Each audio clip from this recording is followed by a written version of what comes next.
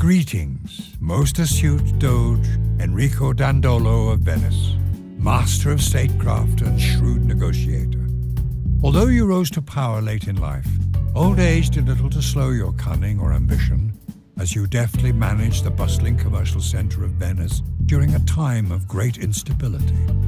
In aligning yourself with the Fourth Crusade, you carefully gained strategic advantage and used the Crusaders to reacquire lost territory for Venice. Your role in guiding the Crusaders during the sacking of Constantinople led to an even greater expansion of your power and secured your legacy throughout history. Most insightful and cunning Doge, Venice once again requires the service of a skilled leader, one who can bring the Republic back to the forefront of world affairs. Can you establish your nation through careful trade, or will you work to conquer your enemies through diplomacy? Can you build a civilization that will stand the test of time? So as the narrator said, we're playing as Enrico of Venice, and they only have the one city, only this one settler. You cannot make any more, so let's settle it right here. And this is the permanent city of Venice. So we're just playing on an archipelago map at the moment, on King difficulty, where the AI cheats, but only a little bit. Playing on standard speed. So an archipelago map is basically just loads of little islands in a massive ocean. Also, we have a city-state. I didn't expect that, because the last time I played this map there was only me here. Because I like to play on epic game pace, but then I realised that if I am going to be spending the entirety of the start of the game completely alone here with no one to talk to, it's probably not going to be too entertaining to watch, so I decided to speed up a little bit and go back to normal pace. So the basic gimmick behind Venice is that they only have this one city, and I could go and puppet Riga here and get a second city by using a merchant of Venice, which is an upgrade to their great merchant, which is otherwise a basically useless guy who just gives you a little bit of money and influence usually. Also not playing with any of the what are they called, barbarians on the map, because barbarians on archipelago are really annoying to get rid of. They're just going to keep destroying my trade routes, and frankly, I just want to sit here. Shall the clay say to him that fashioneth it, what makest thou? We want to be the trade prince, or king rather, according to the difficulty, and just sit here and make money, and that's pretty much the goal of our game. We don't care about conflict, we don't care about wars. Hell, we don't even care so much about diplomacy. We're going to win with the vote, but it's going to be due to our gold, but we're going to make it. Let's go get ourselves a shrine.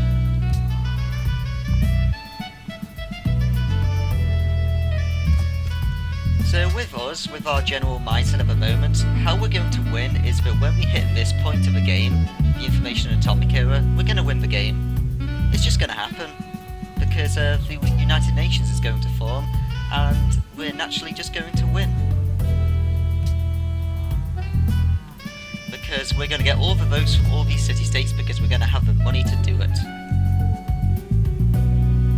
Right, let's head down here, just finish off exploring our little island. And then I'm just going to send the guy back home. We may as well build a great library just because we can. We are next to a mountain here, so our science is going to be pretty nice.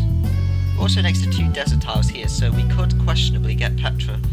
But Petra is kind of hard to get normally, so getting it against AI is going to be, on when they can cheat, is going to be even harder. We may just ignore it. We're going to be ignoring a lot of wonders because we don't really mind about them. As long as if no one beats us in tourism before we get the world vote, then we're okay. Okay, tradition is a no-brainer here. We get 3 extra culture per turn and our borders grow a bit more. So hopefully we'll get this cocoa here before Riga does. We can't buy the cocoa tiles, so we'll have to just hope we can get it manually, because it would give us extra cocoa to trade. Also this second tile here, which we may just buy to stop them from getting it. That's a worthy use of gold.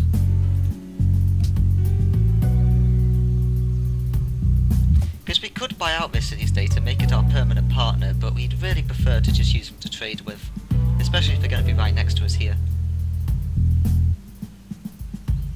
Right, our guys can just come home. I would delete them for the extra 1 gold per turn, but I think at the moment it may just be better to have them just so the AI when they find us don't get any ideas. Actually, never mind, let's delete them. Oh, we didn't get any gold per turn extra. Well, that was a waste. Oh well.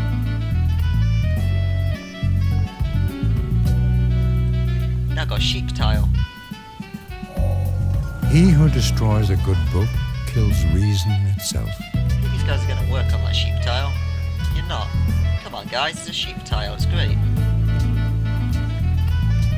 Now then after we build the shrine, we're going to go and make ourselves the great library. And then we're going to work towards this down here, this wonderful Colossus.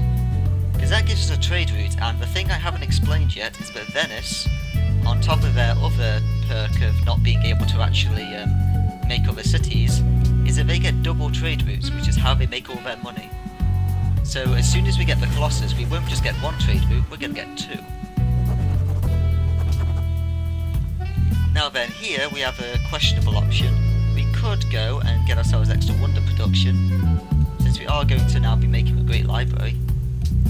Or we could go and get ourselves working towards making a worker.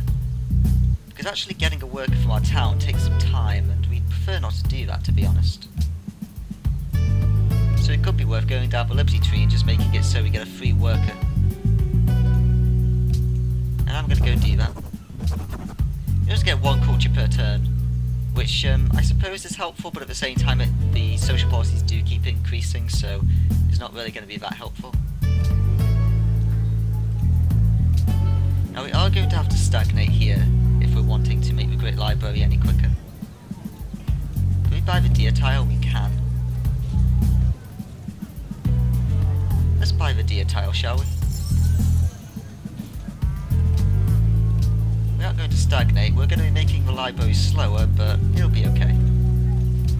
We're going to starve if we do it that way. I think I'll wait until the next turn. Or the next settler, rather. Settler? The next, whatever it's called. Population growth, that's the one. I really hope we can get that cocoa. I think I'll buy one of these 2 tiles here, and then hopefully they'll move on to the cocoa.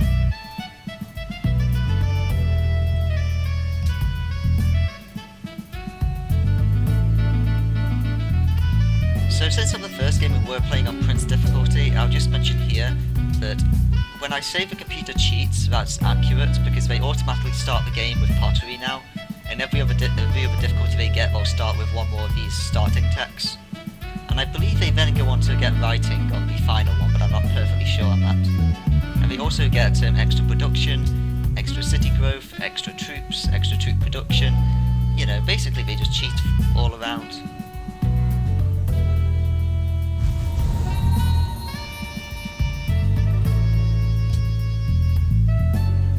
Ourselves another population.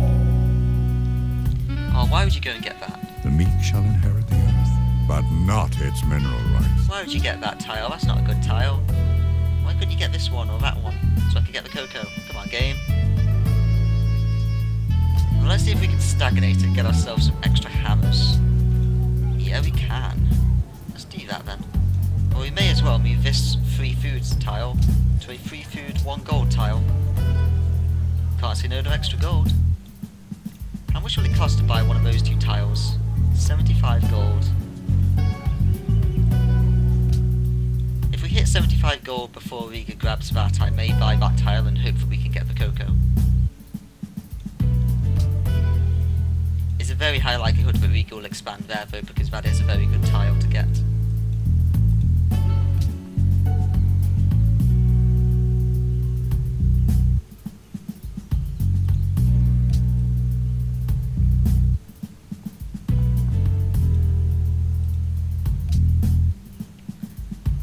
Slowly make this great library.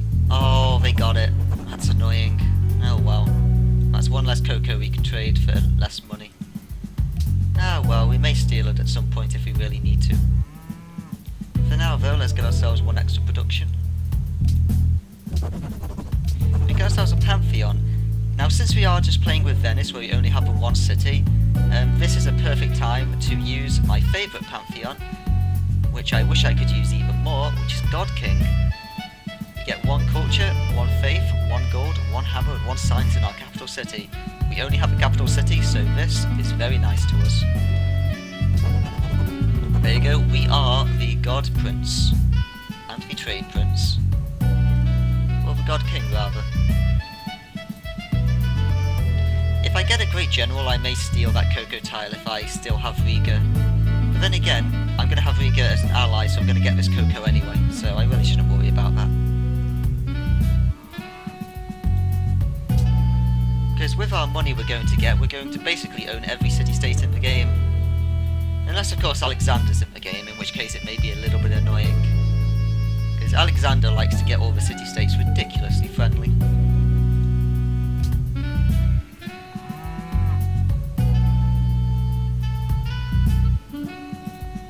It is annoying to stagnate our capital, especially this early on. Here Hector entered, with a spear 11 cubits long in his hand. The bronze point gleamed in front of him, and was fastened to the shaft of the spear by a ring of gold. Ooh, it's getting hot in here. Okay, now we're not going to worry about getting iron working here, because we're going to get that for free with our thingy, Great Library. We're going to go towards getting animal husbandry.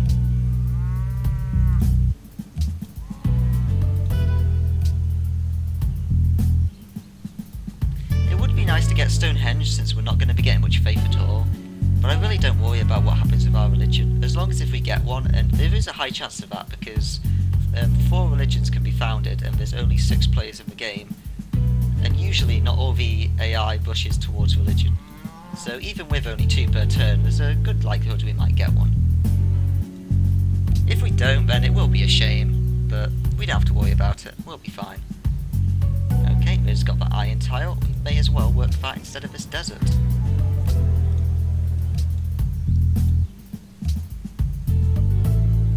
Yeah, so this is just a nice little quaint island we're on right now, and I like it. You know, the last time I played this when it was on epic pace, and I gave up just after making Great Library because I realised it was going to take way too long. Yeah, I was able to get that. Thou shalt not muzzle the ox when he treadeth out the corn. But to be honest, like, having Riga this near of a neighbour is just going to mean it's even easier to trade with him early on, so there's really not much of a loss to it. I much prefer that rather than having this whole island to myself, to be honest. Right, someone's making culture and faith from their Pantheon. Now we could get the Temple of Artemis, which is 10% growth, which is handy, but it's not something we need to worry about, to be honest. Now Petra would be nice here, because we could get an extra trade route from it, as well as getting an upgrade to those 2 tiles. So let's see if we can get Petra. Because anything that gives us trade routes is incredible.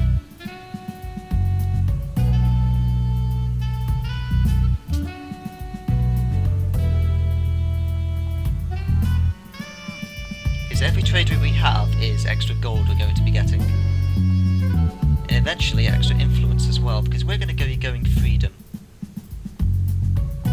I like to go freedom usually, but for us it's going to be exceptional, because freedom is based completely around trading to city-states. Now sadly, since I don't have the in-game music in, because I'm using some other music instead that hopefully won't get content ID'd, he doesn't say any of this. It's really weird. Like, this is counted as music rather than speech. I don't know why. That's stupid, but whatever, game. Right, and now you can make iron working. Do not wait to strike till the iron is hot, but make it hot by striking. It's like you hear all these, but you don't hear the things he says after making a wonder. Proud is the spirit of Zeus-fostered kings. Their honor comes from Zeus, and Zeus, god of counsel, loves them.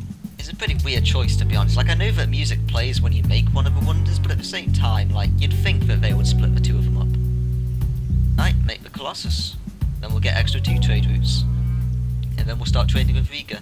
Like, we could make a trade route now, but we'd have to go into sailing to get that. And since the Colossus gives us a free boat anyway, we may as well trade to Riga once we get that.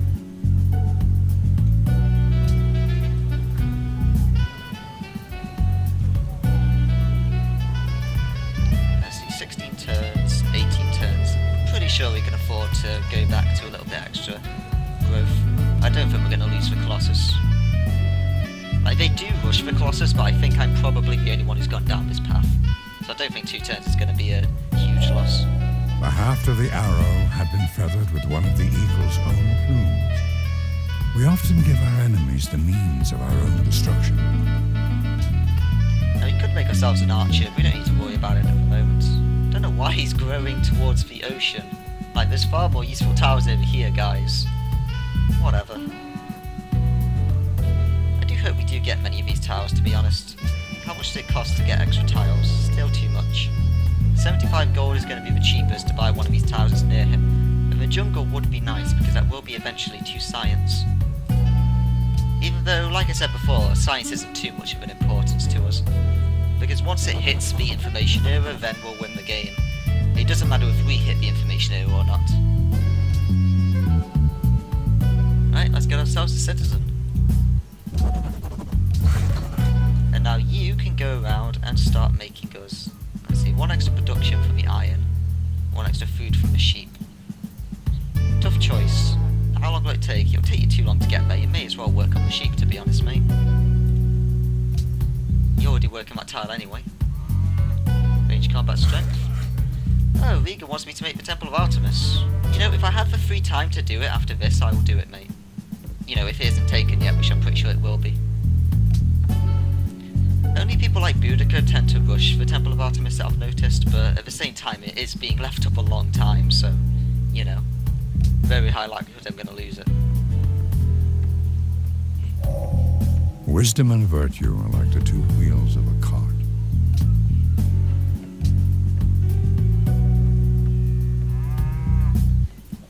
Let's see, how far away is that fish? 1, 2, 3, 4. We can't work the fish. We can work that tile if we can get it. We can work that tile, we can't work that fish. 1, 2, 3, 4. We can't work that cocoa, but we can still get it to trade. So yeah, as a whole, this is a pretty good start. Like, we got the mountain, we got the river, we got some desert, so we can make Petra if we're lucky. Everything's pretty solid. Got quite a few cows and sheep. To be honest, if every tower was a sheep tower, everyone would be happy. Sheep towers are great. Cattle towers are great too.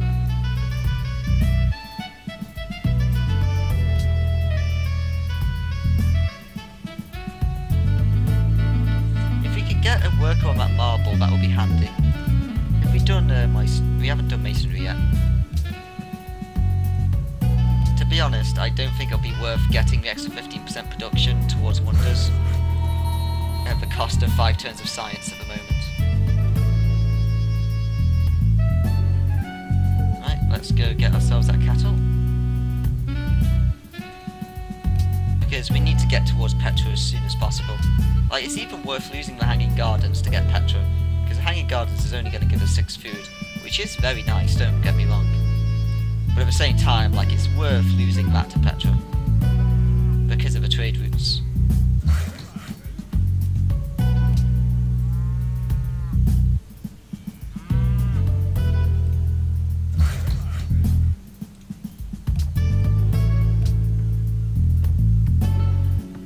I think we can afford to get it after we make this. I can move over to get that one. Because we are going to have a few turns where we won't be able to get started on the Hanging Gardens yet.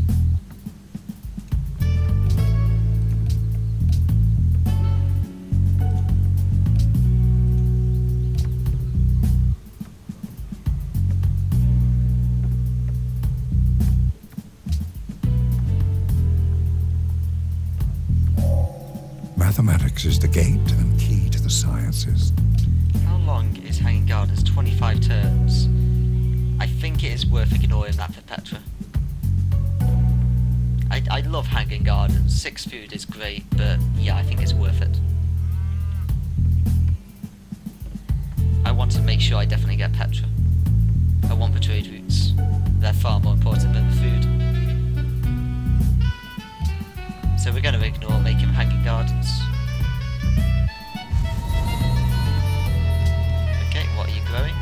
You working that tile? Yeah, sure, work that tile, why not?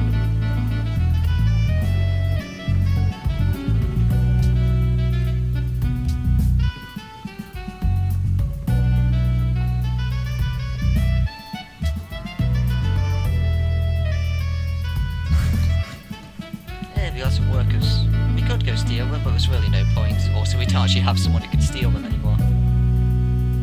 Right, we're getting one extra hammer from the cattle now. That's very good. Let's go get the mine on the iron. And then we'll run over and go get the masonry.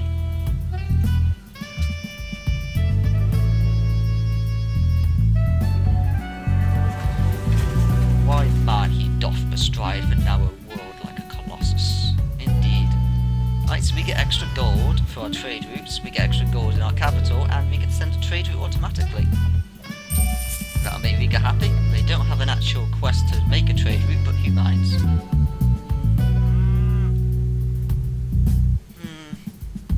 think it could still be worth trying to start hanging gardens at least. Maybe just make the granary.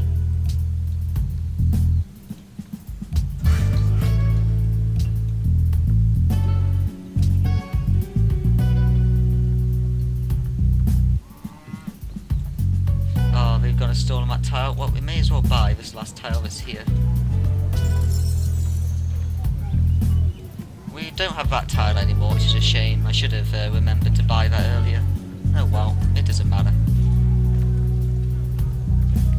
We don't have to buy anything else. Like, we could go buy some more tiles.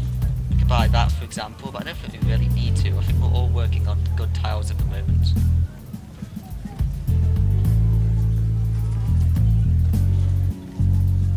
Yeah, we got good tiles worked on.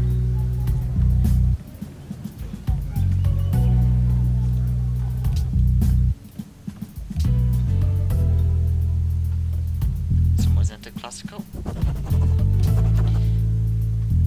Right, we could go and just start a golden age for no reason.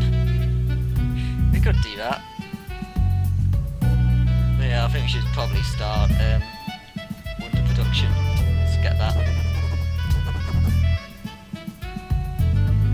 We're running low on happiness at the moment, so we do need to start upgrading one of our luxuries before we, after we get this extra population, we're going to go down to 0 happiness. And one more population after that, we're going to hit negative, so we do need to start working on our luxuries soon. But it won't be hard to keep positive happiness, it's only going to happen in one city. So happiness is really not an issue to us in this game either as a result of that. Like, there's no chance we can go into negative happiness. The only chance we have is if we actually do start buying city-states, then we will. But until we do that, we'll be fine.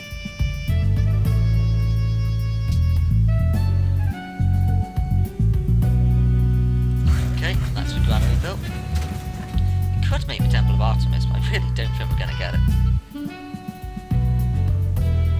Let's start working on the watermill. Right, our guy's finished.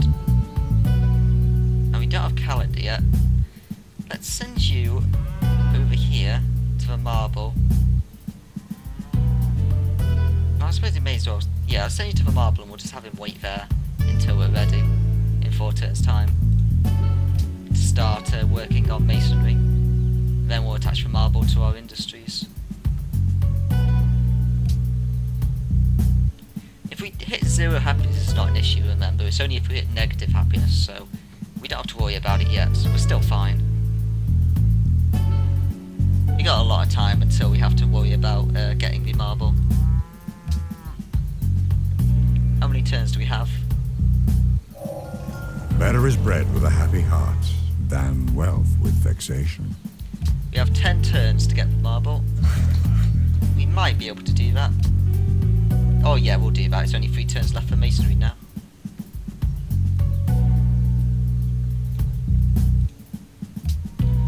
Yep, 6 turns. Yeah, we'll make that in time, that's no problem. We'll get it just in time. Yeah, so we may lose the hanging gardens, but it's not a huge problem if we do. I would like the extra food, but I'd much prefer to make sure we definitely get the trade route. Just in case one of the AI players decides to rush Petra, which they like to do. Because I don't want Petra to take 30 turns, which it would take if I got hanging gardens as well.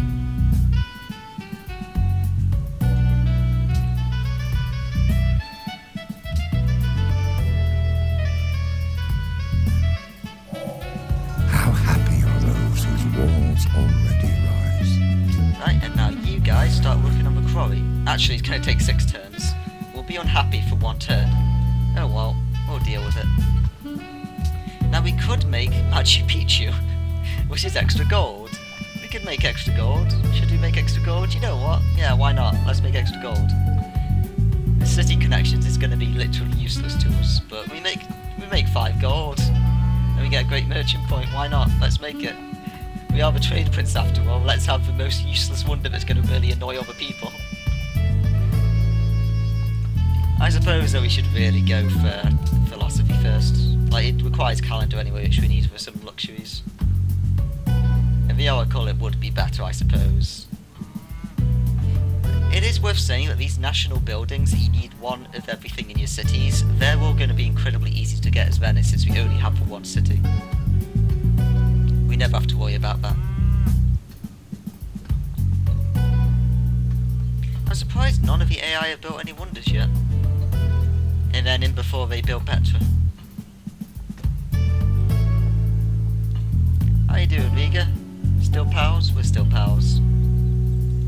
Yeah, the city-states will never get mad at you, even if your borders touch them and stuff. Like, the AI will start getting pissy and start declaring wars and stuff. These city-states don't do a thing.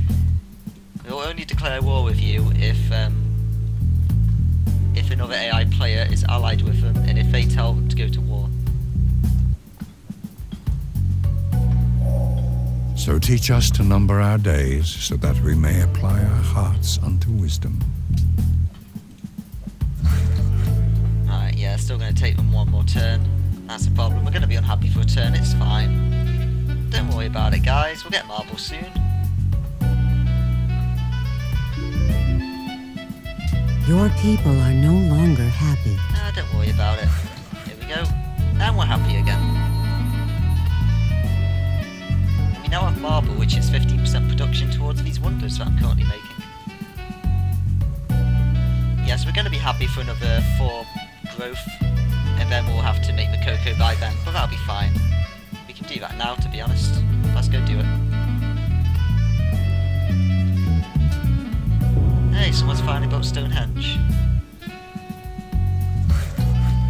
Let's build a plantation. Sadly, we do need to get rid of the jungle for that, but it's okay. It's more worth having the money from trading it, because after all, we are the trade king.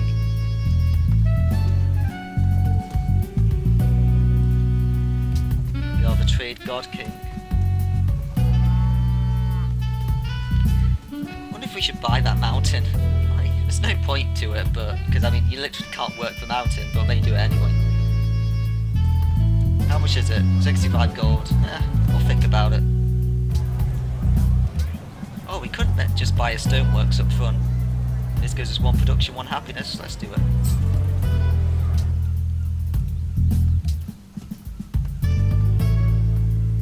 So we're already making 12 gold per turn, and we haven't even met any other players yet.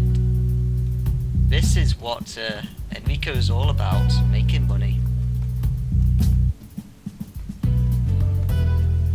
We're going to have a lot of cocoa to trade as well. Oops, someone's made a Pantheon. 1 production from fishing boats. Quote from Indiana Jones there. Now we're going to get extra food, extra production. 6 culture later down the line, but mainly we get another 2 trade routes. We've already got 6 trade routes at the moment. That's incredible. And we can even send this one. Actually, no, we can't send this to Riga because apparently we're not allowed to send 2 trade routes to them, even if one is land and one is sea. That's a little bit annoying. We'll just tell this guy to sleep, because we may end up just sending him to Riga later and send the boat we've currently got to someone else when we find them.